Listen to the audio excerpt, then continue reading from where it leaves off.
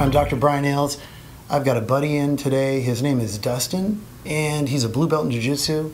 He's got an ear issue, and we're going to check out what's going on, and I think I hear him now.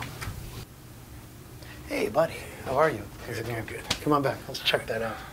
Okay, so we've got Dustin here with an active cauliflower, and I'm asking him a couple questions and figure out what's going on, how long it's been, and we'll move from there into the process of taking care of this. So I want to know how long it's been since you've had this and what happened. About 4 to 5 days. It's just been getting worse and worse. Every time I train, it keeps throbbing. Okay. It's really soft right now. Okay. It's just getting bigger and bigger. So the challenge is when we look at this, a lot of times there's obviously going to be draining the first part. You want to get the fluid out of the ear, and then we'll move on to what we're doing for compression.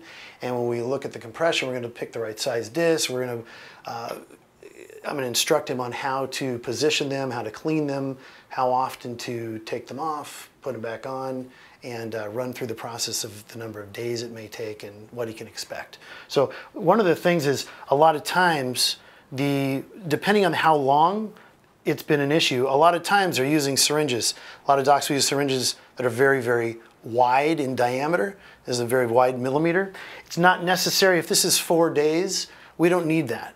We can actually get away with 4 days. We can get away with a little diabetic syringe, which is a very, very small needle, not painful at all. It should move the fluid out. If there's a high volume like we have, we may use 2 or 3 of these, but it shouldn't be a huge deal. So it's not going to be a big deal for you. We'll use it until we're done.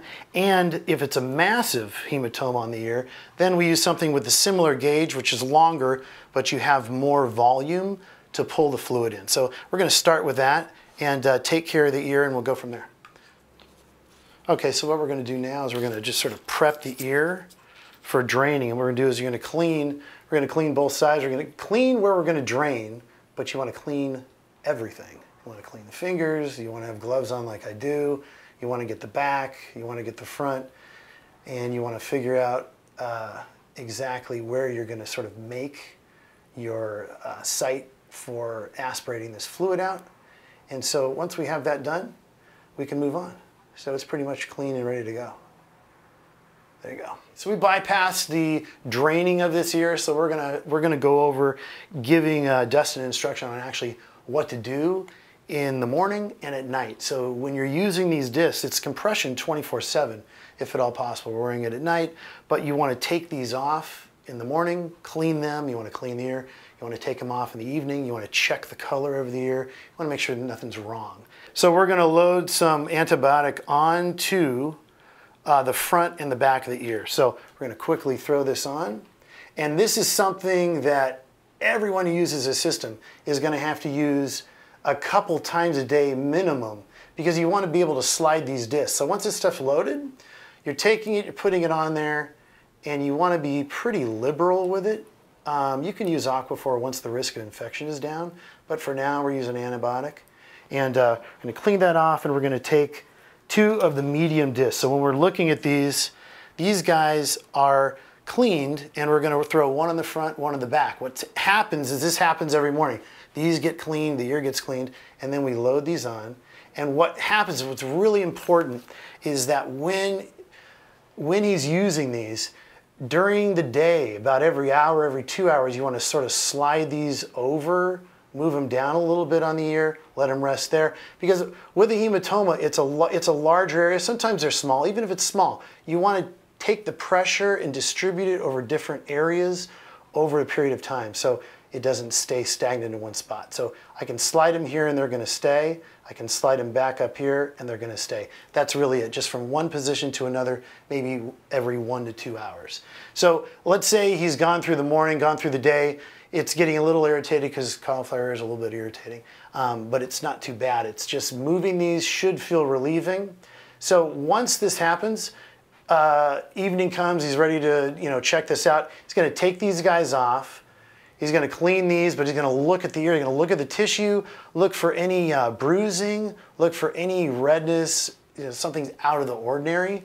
You know, you have an injection site. Usually what we did is really, really small. The larger ones you do need to watch, but you look for infection, you look for swelling, you look for any fluid buildup, because what these discs do is they compress the skin and there's a membrane in between those two that actually has a blood flow. Those have to be adhered. So if you get a little accumulation of fluid without knowing it, the whole process is sort of botched. Okay, so what's happening is, let's say it's AM or it's PM, he's getting ready to go to bed. You want to take these guys off and you want to inspect, the discs, make sure they're actually functional. There's no cuts in them. There's no, areas where they're falling apart, which shouldn't happen unless you're probably, beating them up or something. You want to look at the ear as well. You want to look for redness. You want to look for any kind of bruising.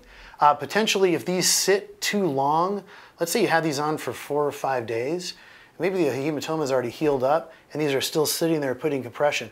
It can bruise if you don't move them around. So that's one thing. The biggest piece is to look at this area and feel for any softness. If there's softness there and you have the potential for any fluid within inside that ear, then you actually want to re-evaluate what you're doing and potentially get it drained again.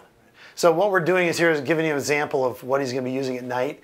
And this holds, you got a disc in the front and a disc on the back, and what happens is you just push those guys flat to the head and throw the headband on. You can bring it down a little bit farther, but that will hold these in place as you're sleeping. And so this is an absolute. If you end up having this come off or it's not comfortable, a timing of even 2 hours, your ears are going to fill up again. It wants to fill up no matter what. So this is a really important piece of the process. So to make sure you're clear, when you go to evaluate whether or not this thing is healed up, you want to test that out in the morning, not in the evening before you go to bed, because you could potentially, if it's not healed up, you take them off, hey, this thing feels great. It could fill up that night, you wouldn't know it, and then you're starting over. So in the morning, you want to take them off. Things feel good. You can put pressure on there. It doesn't hurt. There's no redness. There's no pain. And take them off, give it a couple hours, check it again. And if you start to feel a little puffiness or something, you put them on for a little while longer. But that's your gauge right there. It should feel pain-free, should look good, and should feel good. And then you're pretty much good to go. So that's helping him out at the final stages of getting these discs off. One last thing, do not train until after your ear is completely healed. For more information, visit us on the web at CauliCure.com.